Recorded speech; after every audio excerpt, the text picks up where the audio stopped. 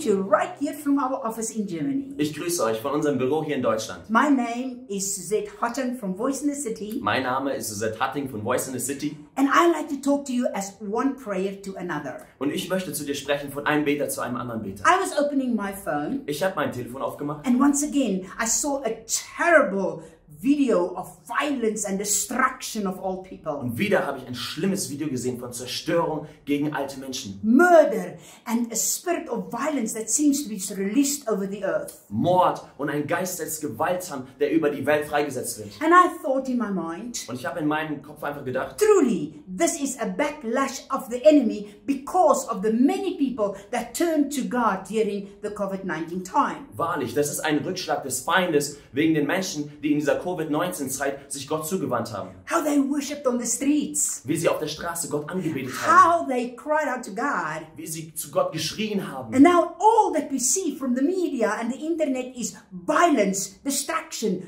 burning, rising up, murder against all people. Und alles, was wir jetzt in den Medien sehen, ist Gewalt, ist Mord, ist Rising, ist Zerstörung, ist Feuer gegen alte Menschen. It doesn't matter.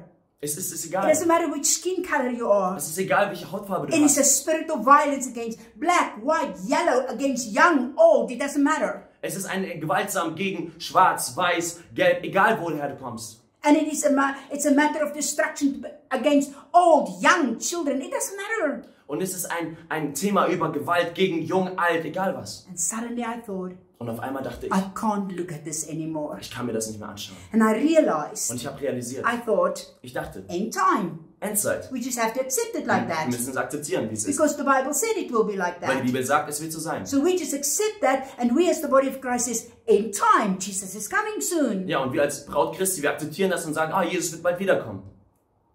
And I realized we are getting desensitized. Und ich habe realisiert, wir sind gefühlskalt It geworden. doesn't matter anymore that much. Es ist nicht mehr so wichtig geworden.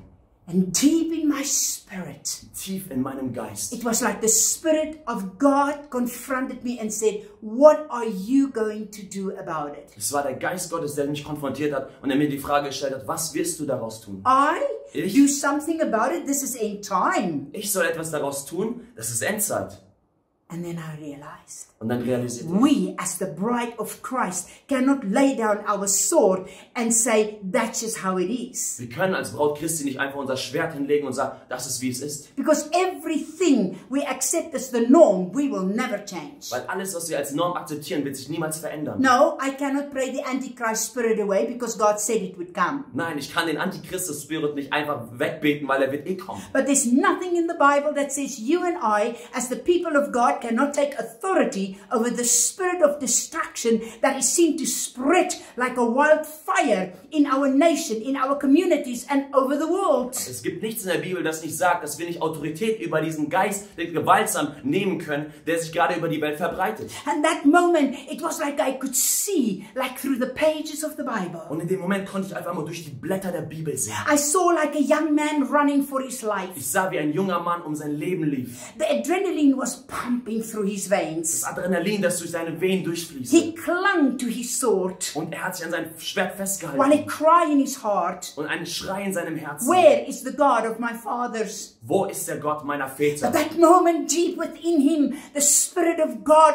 rose around him. Und in dem Moment, der Geist Gottes stand in ihm auf. And the Spirit of God came upon him. Und der Geist Gottes kam über ihn. And he turned around. Und er hat sich umgedreht. Shammah planted his feet in that lentil field. Schamma hat seine Füße in dieses Linsenfeld gestellt. 2 Samuel chapter 23 verse 11 tell us he faced those that came to destroy him and has been destroying him and the nation. 2. Samuel 23, Vers 11 sehen wir, dass er gegenüberstand gegen die ihn zerstören wollten und seine Nation zerstören There were wollten. many more with them that were against them. Es waren noch mehr mit ihm, die gegen ihn waren. It just needed somebody that rise up through whom God could act. Aber es war einer, der aufstehen musste gegen das, den Gott gebrauchen konnte. You and I can rise up in this time. Du und ich, wir können in dieser Zeit We aufstehen. live for a time as such. Wir leben für diese Zeit. This is a call to every prayer warrior, to every pastor, to every church, to every prayer movement. Das ist ein Aufruf für jeden Gebetskämpfer, für jeden Pastor, für jede Gemeinde, für jede Gebetsbewegung. This is a call, the trumpet call to every prayer and prayer warrior. Das ist ein Trompetenruf für jeden Gebetskämpfer. Hear the word of the Lord Hör das Wort des Herrn. in Joel chapter 2. In Joel 2. Blow the trumpet in Zion, sound the alarm on my holy mountain. Stoßt in das Schofahorn in Zion und blast den Lärm auf meinem heiligen Berg. In the olden days, they blew the trumpet for war. In den alten Tagen haben sie hatten die Trompete geblasen für Kampf. I blow the trumpet in the spirit and I say, rally, let's rise up against the spirit of violence collectively in the spirit realm in fasting and prayer. Und ich blase die Trompete in der geistlichen Welt und ich sage, lass uns aufstehen, zusammen in Fasten und Gebet. Alone, I cannot do it. Alleine kann ich es nicht tun. Together, we can do it. Zusammen können wir es tun. And that's why I call you Und das ist der Grund, warum ich dich for a anrufe. time of fasting and prayer from the 10th to the 12th of July. Für eine Zeit von Fastengebet vom 10. bis zum 12. Juli. And we've got all kinds of networks that already say, yes, we are joining in. Und wir haben schon verschiedene Networks, die zusammen sind und sagen, ja, wir sind dabei. And I ask you, are you there as well? Und ich frage dich, bist du auch dabei? Let's stand together. Lass uns zusammen We aufstehen. will have 24-hour prayer. Wir werden 24-Stunden-Gebet haben. We will have the link where people can join in a 24-hour prayer room. Wir haben den Link, wo Menschen über diesen Link in den 24-Stunden-Gebetsraum dazukommen How is können. this going to work? Wie wird das Ganze You funktionieren? can combine with your people in your own 24-hour chain, or you can join ours. Du kannst dich entweder verbinden in deiner eigenen 24-Stunden-Kette oder du kannst zu uns kommen. And you can join in our 24-hour prayer room. Du kannst dich einfach bei uns verbinden.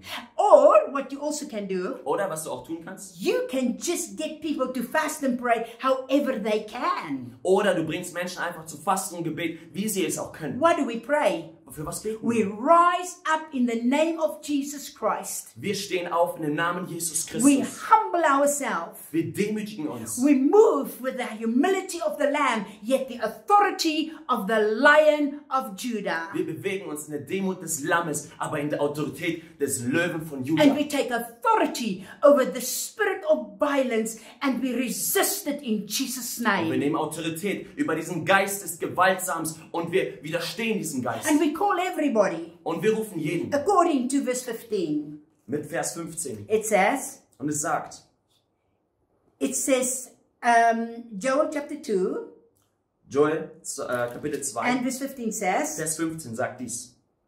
blow the trumpet in Zion, set apart a fast, a day of restraint and humility, call the solemn assembly. I'm calling you in the name of Jesus. Stoßt in das Horn in Zion, heiligt ein Fasten, beruft eine allgemeine Versammlung, versammelt das Volk und ruft sie. And here God call everybody. Und Gott ruft jeden. You can arrange it within your own group the way you like it. Du kannst es selbst organisieren in deiner Gruppe, wie du es magst. You don't have to go a certain pattern. Du musst dich nicht uns anpassen. And I ask you, spread this among your friends to as far as you can. Und ich bitte dich, verteile es unter deinen Freunden, soweit du kannst. Let's have a movement of prayer against the spirit of violence. Lasst uns eine Gebetsbewegung haben gegen diesen Geist der Gewalt. You pray as you like. Du kannst beten, wie du magst. You can worship. Du kannst You can anbeten. get your own group Du together. kannst eine Gruppe It's zusammenbekommen. not about voice in the city. Es geht nicht um Voice in It's the not City. about all the other denominations and groups that's joining. Es geht nicht um die andere Denomination und die anderen Gruppen. die This is dazukommen. about you moving in the power of the Holy Spirit against the spirit of violence in your community and in your nation. Es geht um dich, der in die Kraft des Heiligen Geistes gegen diesen Geist der Gewalt aufsteht, in deiner Nation, in deiner Community. From the 10th to the 12th of July, Vom 10. bis zum 12. Juli. let's stand together. Lasst uns zusammen aufstehen. Together we are strong. Zusammen sind wir stark. See you at the prayer room. Wir sehen dich beim Gebetsraum.